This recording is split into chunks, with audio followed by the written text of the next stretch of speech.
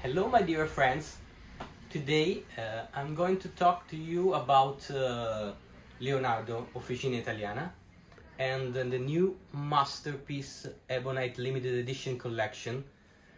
Many of you may recall that I have already showed you this collection, but I felt the urge to tell you some more because there are a few features that need to be better clarified.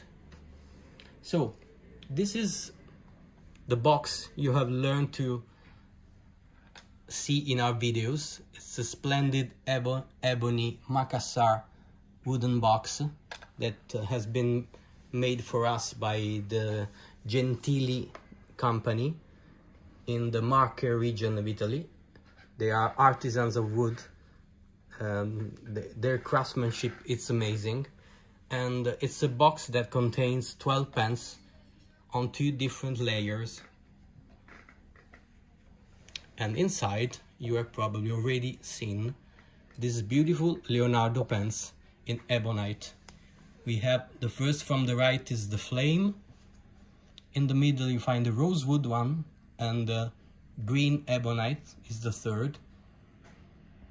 And beside, the beautiful angel skin in this shade of rose or pink rose that is perfectly matched with the rose gold trims of the pen.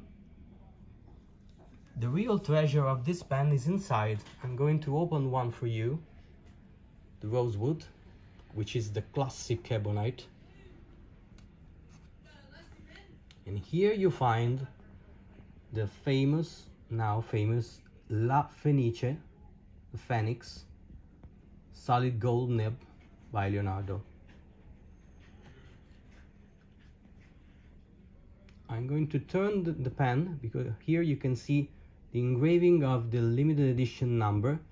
They have been released in 100 pieces per color, and under the nib there is also the in-house made feeder, ebonite feeder, that provides a perfect and constant flow when you write. This new nib by Leonardo, it's a 6-sides nib, 14 karat solid gold, available in the nib is available in 6 widths. They are extra fine, fine, medium, broad, double broad, and stub 1.4. It's made in the shape of the Momento Zero Grande, which is the most iconic and famous collection model made by Leonardo. This is one of the most fascinating, from my point of view, of the 3 colors. It's called the Flame because it's more unusual and original than the other one.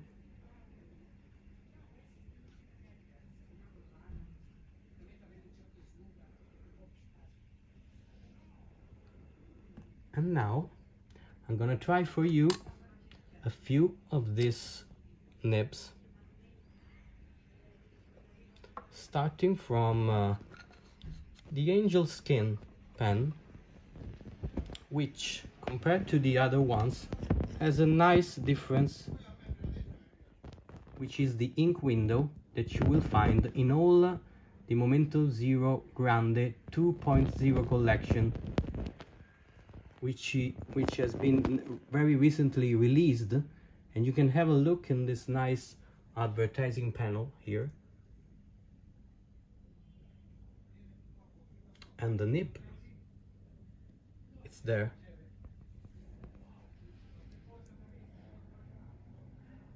Wow, perfect.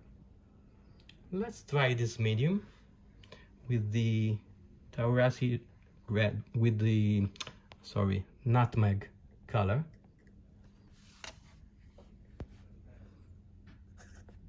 Wow,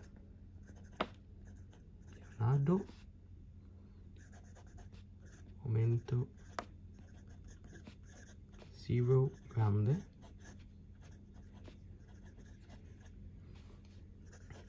angel skin.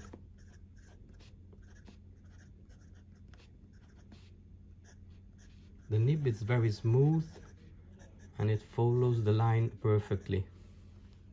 And it's perfect medium size, medium western size. It's not too wet, not too dry. It's I believe it's the perfection. And let's try the fine one, which we have here showed for you in the green one. Look at the beautiful pattern of this green ebonite, the Greek of the cap band.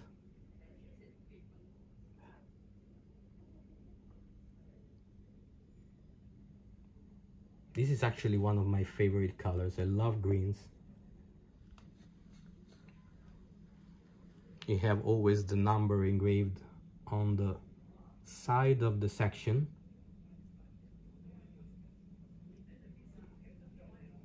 And the beautiful ebonite feeder. Let's try this fine.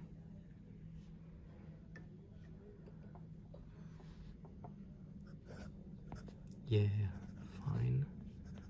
Nib. La Fenice by Leonardo. I have to tell you that it's a very beautiful addition to the range Leonardo has already in his offer of nibs. And this fine, as you well know, it's my favorite. It writes beautifully and it's really smooth. It doesn't scratch at all. And then I'm going to try the two sides that actually you probably know are not my favorite, even if they are so beautifully crafted. We have here the stub 1.4. Let's see if my writing with the stub has improved or not. I don't think so, because I haven't had much time to practice. So stub 1.4 Leonardo La Fenice. Wow, it doesn't skip, which is a real improvement for me. I usually tend to have the stub skip because I don't put the two tips perfectly aligned with the paper at the right angle. But here I managed to do it, so it means that the nib is very well made. And of course, as I usually say, if you write Stefano, it's even better. And lastly, let's have a look at the double broad, sorry,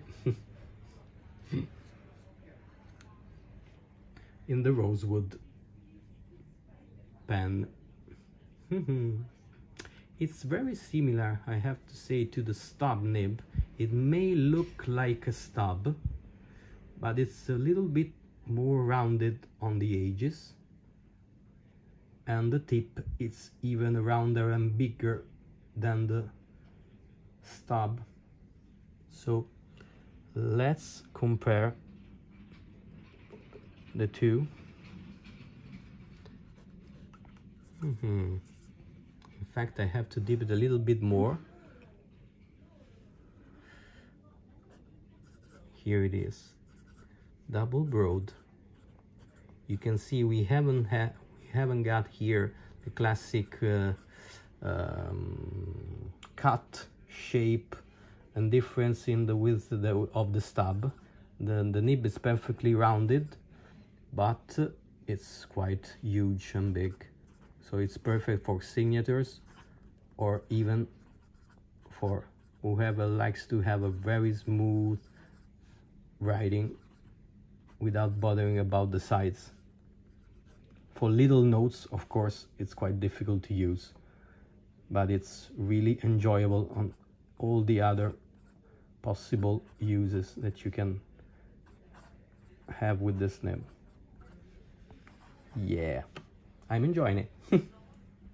Okay, so let's have a last look at the 3 wonderful masterpieces from Leonardo. Haha, now I think you have only to decide which is the color that suits you well, suits you better than the other. This is my favorite, then this one, and then the rosewood, but just because I have a lot of rosewoods. Hahaha. Okay, that's all for now. See you next time. Bye bye.